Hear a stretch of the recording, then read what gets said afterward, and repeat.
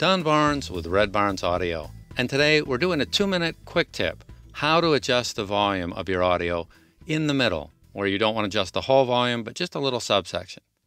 Well, most of you know you can select something by holding down the Control or the Command key and dragging, and that'll select a little range for us. You can see that there. Alternately, you could use the Range tool to select the same thing, but once you have your selection, you simply choose Edit, Split Range. It creates an event along with some control handles, and you can drag that down or you can drag it up just to adjust however you need to make your audio the right volume for you. Now there's some other bonuses you can have here. Events are your friends. You could go through and hold down the Control or Command, and then you can do that same thing with the Shift key, and that'll allow you to add additional ranges to that. So now I have 2 ranges, and I can do the same process, Edit, Split Range. I now have 2 events, and those will work together, so I can adjust either of them by grabbing the handle at the top or just this little line. Even if you can't see it, that little line is right up at the top. So I'll Control, put that one back.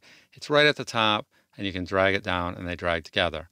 Alternately, if you want to do everything in your audio, Control-Shift-A will select everything on the track, and then I can go right up to this top line, drag this down, everything will move proportionally up or down. That's if I wanted to adjust all the events on a piece of audio. If you have questions, be sure to ask in the Facebook group. This is Don Baarns once again with a 2-minute quick tip for Studio One. And just so you know, this works in both version 2 and version 3.